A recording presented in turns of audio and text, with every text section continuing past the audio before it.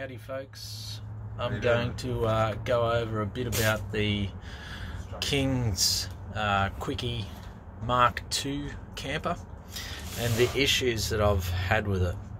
All in all, it's really good.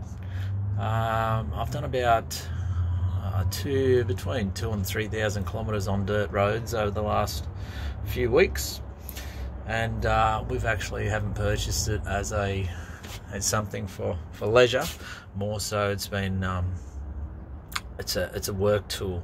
So we use it for travelling in remote areas, and that's remote areas in New South Wales, around Louth, Tilpa, Winaring, Tibooburra, up past Burke. So all those dirt roads that don't get a lot of use, and in pretty average condition, a lot of the dirt roads. So it's just mounted on a Ford Ranger, just an older Ford Ranger, a 2008 model. Now, the issues that I've had with this camper have only been minor. Found all of the zips and everything to be fantastic. The fly screens, the sealability. There's been almost no dust ingression when it's packed up and you're traveling along, so that's really good. It's fantastic, because I've been on a lot of roads with a lot of bull dust, so really fine dust. However, the issues that I have had, I'll just see if I can flick the camera around. So up in here, you've got these struts, these strut mounts. You've got one in each corner. And the issue that I found was there's like a screw with a lock nut, and at the front of this bracket here, and at the back of the bracket there are two rivets. So there's a screw and a lock nut at the front and two rivets at the back.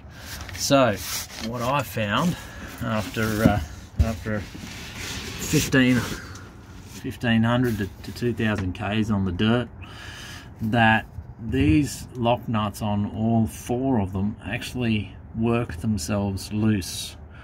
Now, unfortunately, this one in particular, it completely came out. So when it came out, obviously I've gone to put the unit up and erect it, and because this was right down here and the nut had fallen down into the little thing here, into the cavity,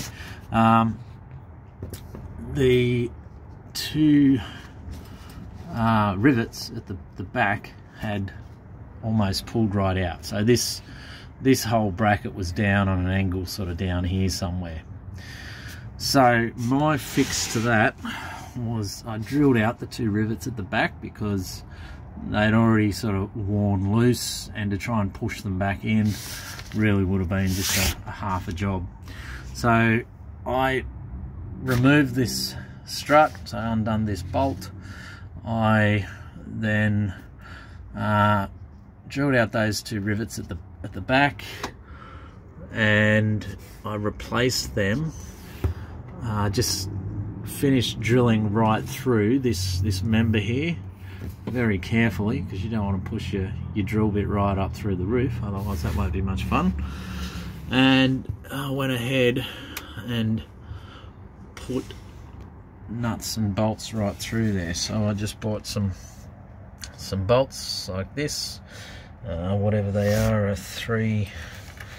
M5 I think they are, and M5, here we go, that's what I used, M5 by 25mm.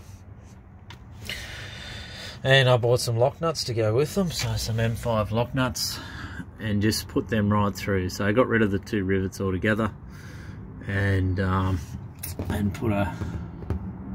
put three bolts through.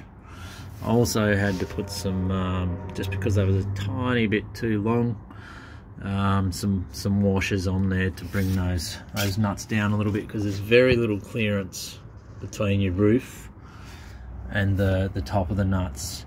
What I also done was put Loctite on all of those, to prevent them from coming loose again, well, to help prevent them. Obviously when you're doing real work out in the paddock and you're going covering a lot of ground, a lot of country on rough dirt roads, things do wiggle loose even though you've got nylock nuts in place.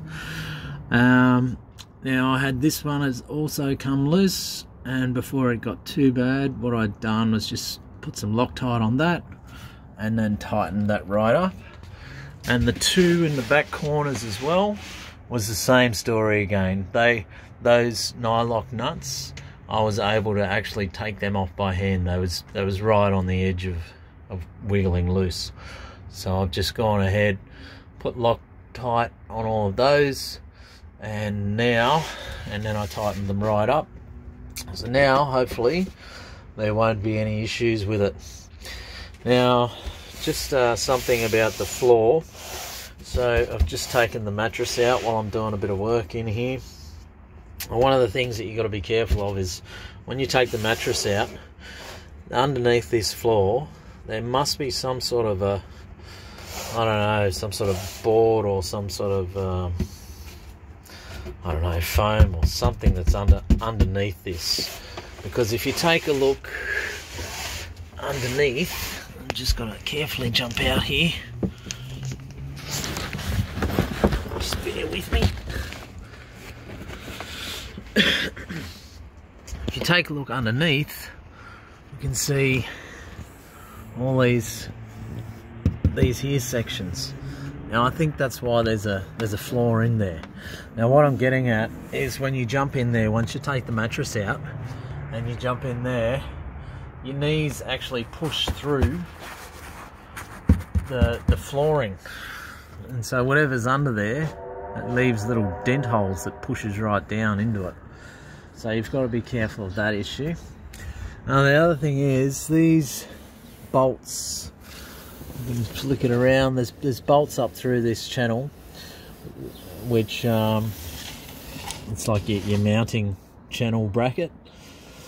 Now there's bolts intermittently through there, and some of those are actually quite loose, and because they're so loose and you've got this floor in here, you don't get any access to be able to tighten up these bolts that are going through there, because you can't get to the nut head because it's underneath that floor, and then you'd have to, you know, cut the floor open or something to be able to get access to them. So that's something to be aware of as well. It's obviously a really I would say it's really good value, this system, this camper, for the price. I think it's fantastic, and especially for something that's a work thing. You can just yeah, a little bit of money and you got yourself something that's heaps better than using a swag or even those pop-up tent things. I've used a lot of that sort of stuff and found it to be terrible if you actually get some rain, so that sucks. So this thing has been fantastic. No leakage, no dust ingression. It's been really good.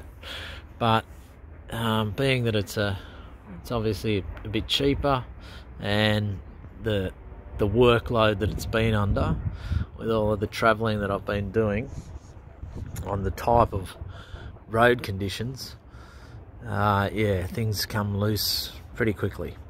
So that's just something to be aware of, guys, if you're out and about and looking at purchasing something like this, a rooftop tent.